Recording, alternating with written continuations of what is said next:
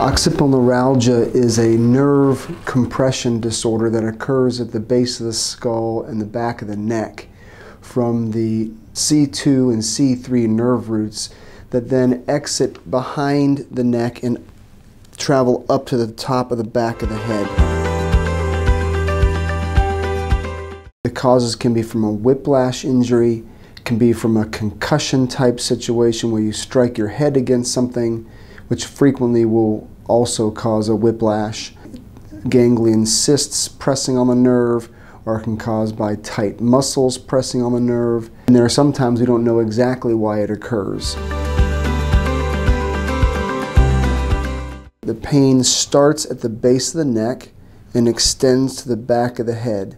Occasionally patients will feel like there's something literally running through their head from the base of the skull out the eye, like a javelin going through their head, or they'll feel like a horn that goes up from the back of their head to their forehead.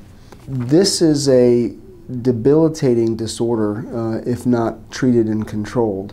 The pain can be quite intense.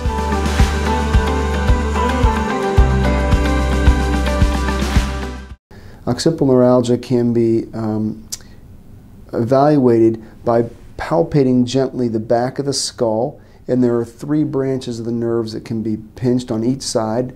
One is the greater occipital nerve, which is typically the largest of the 3, and that nerve takes up most of the space in the back of the scalp and up to the back of the head. Then there's the lesser occipital nerve, which is also involved at times, but it's more lateral. It's closer to the ear, away from the midline, and it's just basically at the base of the skull behind the ear.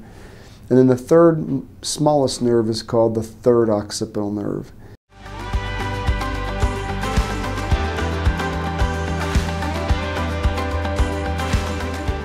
The first one, the diagnostic nerve block, is where a needle with some medication, usually numbing medication, is placed along the course of the nerve that you think is pinched.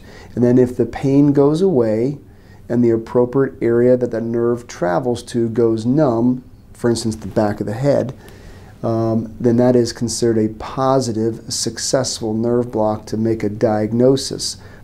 One could then subsequently have a therapeutic injection, which is performed with usually a local anesthetic that makes things numb, but also a steroid of some sort along the course of the nerve where the suspected compression is located.